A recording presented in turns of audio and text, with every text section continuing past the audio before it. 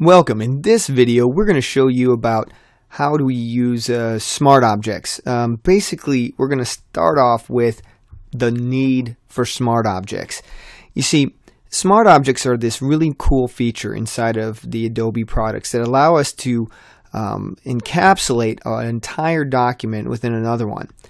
And there is a real good purpose for this. And the simplest way to show it and to, I guess, examine what a smart object really is to show you it here in Photoshop.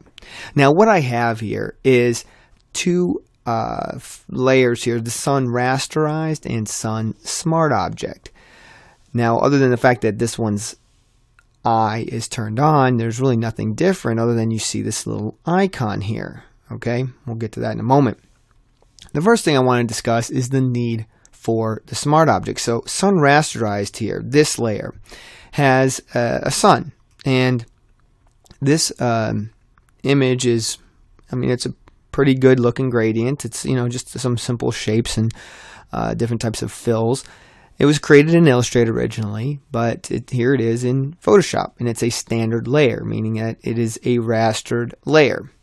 Now, here's the reason why we need it. If we were to say composite two parts together in an image and you decide later on that you don't like how you positioned it, you're going to run into some problems. Let me show you.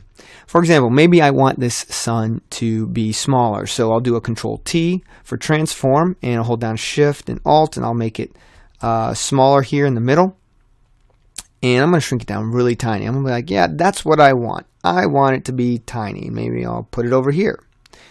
But then, you know what, later on you decide, hey, I want to make that big again. Okay, so here's the idea of multiple resizing events. So I'm going to Control T, hold down Shift and Alt, and bring it up big again, and you're like, wow, that doesn't look very good. Well, I haven't pressed Enter.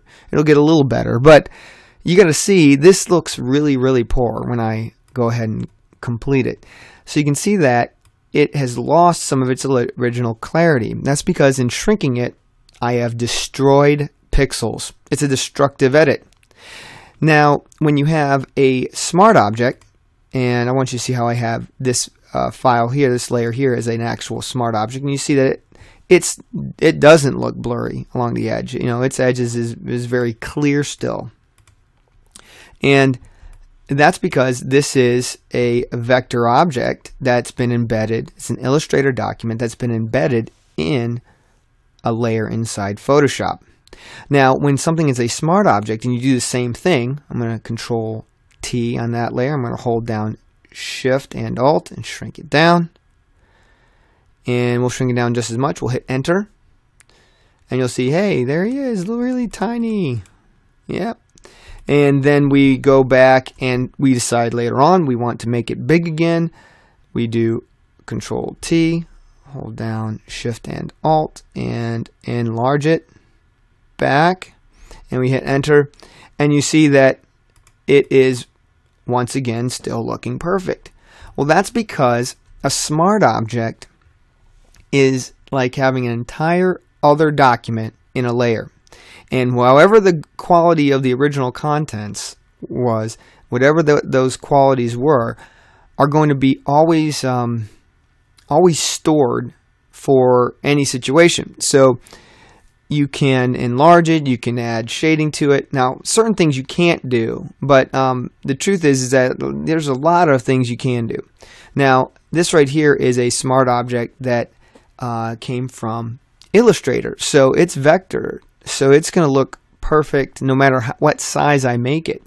And no matter what I do to it, as long as it's still a smart object, as long as I still see that icon, I'm going to be able to do whatever I need to.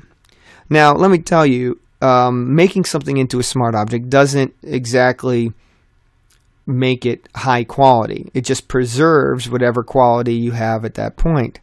So let's take a look at this and see how we can change this in the next video.